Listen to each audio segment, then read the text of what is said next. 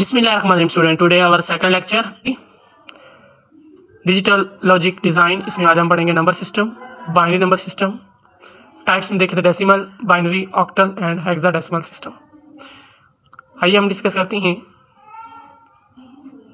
Digital logic design के अंदर हम क्या क्या स्टडी करना चाह रहे हैं। What we study in the digital number system. Number system में क्या क्या होता है? Binary number system, decimal number system, octal number system और hexa number system.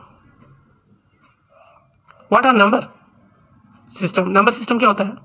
A number system is a system representing the numbers. It is also called the system of numeration. It defines a set of values of represent a quantity.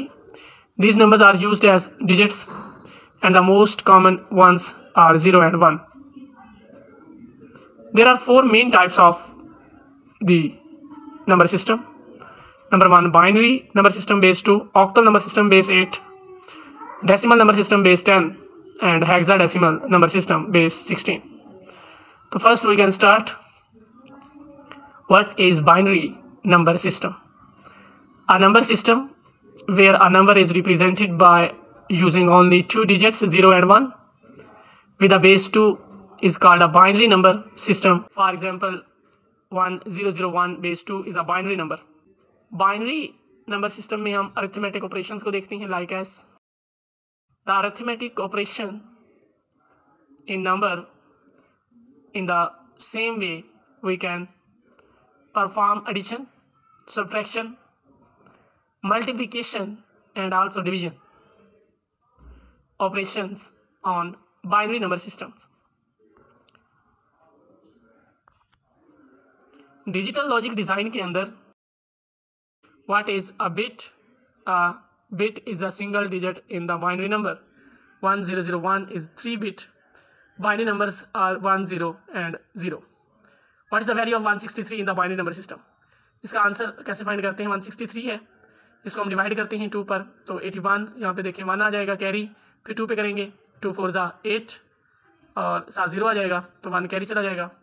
इसी तरह फिर हम इसको 2 पे करेंगे 2 2 जा 4 20 0 आ जाएगा, फिर 2 पे करेंगे 2 10 जा 20 और 7 क्या आ जाएगा 0 आ जाएगा। इसी तरह फिर 2 5 जा 10 फिर 0 आ जाएगा। अब फिर 2 पे करेंगे 2 2 जा 4 1 आ जाएगा, फिर 2 पे करेंगे 2 1 फिर 0 आ जाएगा। तो स्टूडेंट ये जो हमारे पास स्टार्ट से एंड तक जो है हम इसको लिखेंगे, क्या बन रहा है 1 0 1, फिर 3 दफ़ा 0 है,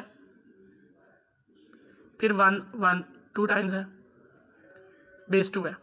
स्टूडेंट ये क्या था, हमने किसको फाइंड किया था? 163 को बाइनरी नंबर सिस्टम में जब आपने कन्वर्ट किया तो हमारे पास इसका सोल्यूशन क्या आया? 1 0 1 0 फिर 1 1 बेस 2। स्टूडेंट इस तरह 200 है, इसको आपने बाइनरी नंबर सिस्टम में चेंज करना है। ये बेसिकली एक असाइनमेंट है, इट्स योर वर्क, ठीक है। हाँ, इसको आपने कन्वर्ट करना है बाइनरी नंबर सिस्टम में। तो नेक्स्ट हमारे पास है uses of binary number system. Student binary number system का इस्तेमाल कहाँ है? Used in computer operation applications. All the coding such as C language या C++, Java, etc use binary digits 0 and 1 to write a program or include। हम इनको coding की form में, digital data की फॉर्म में लिखते हैं। The computer understand only the code language, therefore the base 2 is a language number system which represents the set of data। Student question ये पैदा होता है, why do computer use binary? Binary number system को computer क्यों use करता है, इसकी वजह क्या है?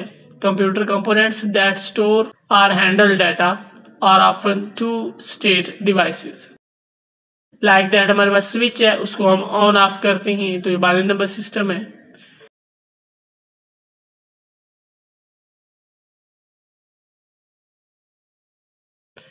वन बाइट किसके बराबर होता है? 8 बिट के।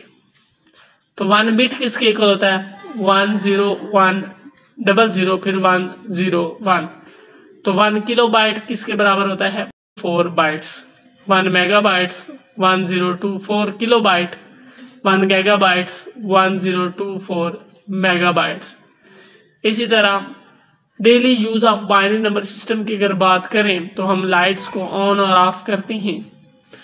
अगर हम सेकंड एग्जांपल देखें बाइनरी नंबर सिस्टम की, तो ये हमारे पास एक टेलीविज़न है और इसके अंदर लगी गई ये ट्यूब है जो कैप्चर करती है सिग्नल। ये उसका बैक एंड आपको नज़र आ रहा है। स्टूडेंट अगर हम इसको डेली यूज़ की बात करें बाइनरी नंबर सिस्टम की, तो ये हमारे पास लॉजिकल डिज़ाइन के अंदर आता है और ये हमारे पास एक सर्किट है जिसको हम डिज़ाइन करते हैं। Student thanks for watching. उम्मीद है कि आपको ये लेक्चर अच्छा लगा होगा।